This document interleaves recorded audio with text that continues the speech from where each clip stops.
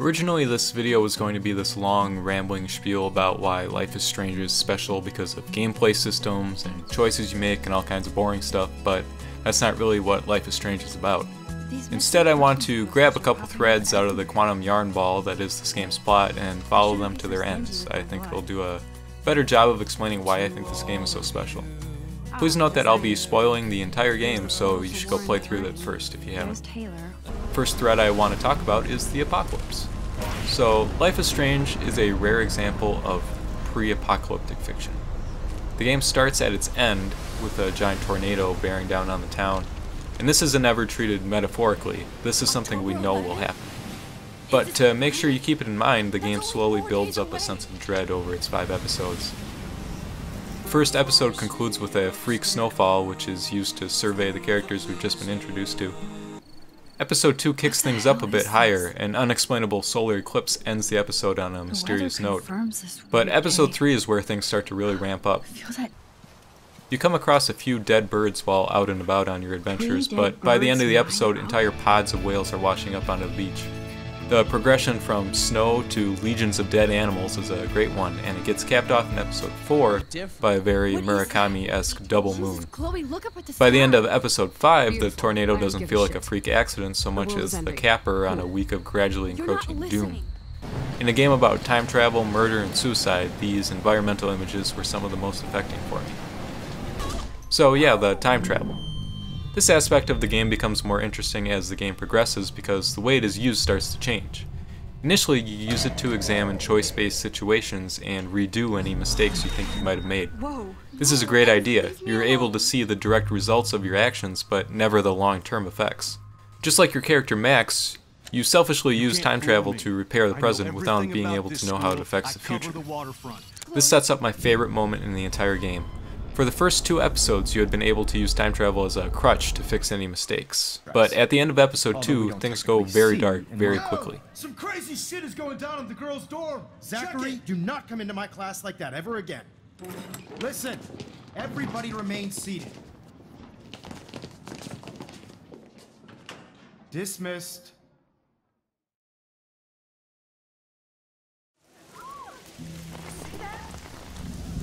Is this for real? It flipped out! I didn't think she was that messed up.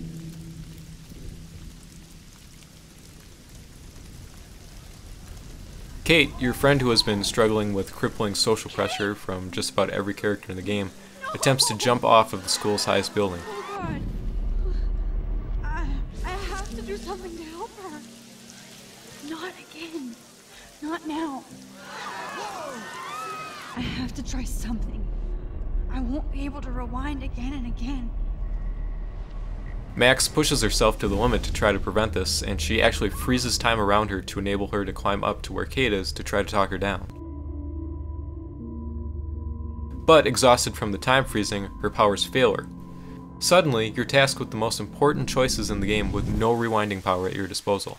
The game lulls you into a false sense of security and then pulls the rug out from under you. Unless you had helped Kate along the way and know how to speak to her, there's nothing you can do to save her. This moment is not only a showcase for Life is Strange's narrative strengths, it also makes good on the concept of your choices carrying weight. It's possible to save Kate, but I wasn't able to. Max and I both had to live with that for the rest of the game.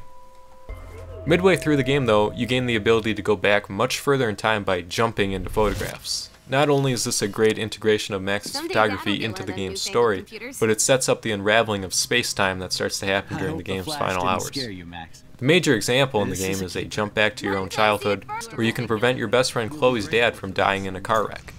Do so, and you end up back in a very different present. Though Chloe's dad survives, the car he eventually buys Chloe leads her to a different car wreck that paralyzes her from the neck down.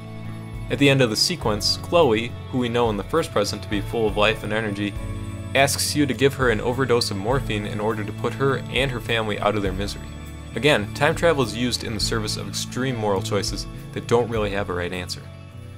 From there, things start to completely unwind. You end up going back in time while on different timelines entirely, and entire years become mere playthings for Max as she tries to right as many wrongs as possible.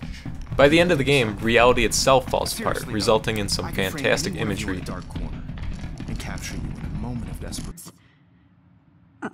This can't be real.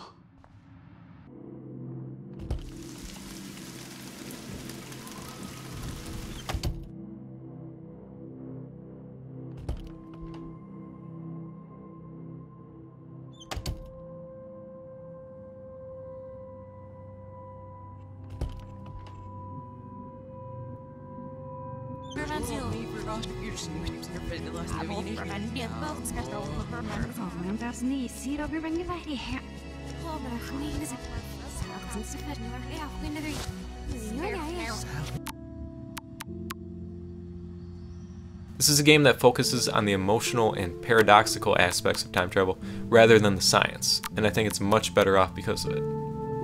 Lastly, I want to talk about a character that I think exemplifies Life is Strange's strengths, Chloe. I think Chloe is one of the most believable characters to ever be featured in a video game. Getting to learn about and experience how her life slowly unraveled makes all of her actions seem real and justified. She portrays just about every emotion a video game character would need to portray over the course of the story, and it all feels like it's coming from a real place. She's a teenage girl struggling with the loss of her father, her two best friends, and her own future. That she deals with it by smoking weed and dressing like a Pearl Jam groupie, and by getting into really bad situations, doesn't ever seem like a stretch of the imagination. Seeing paralyzed Chloe only cements how much Chloe is a real character who reacts appropriately to the world around her.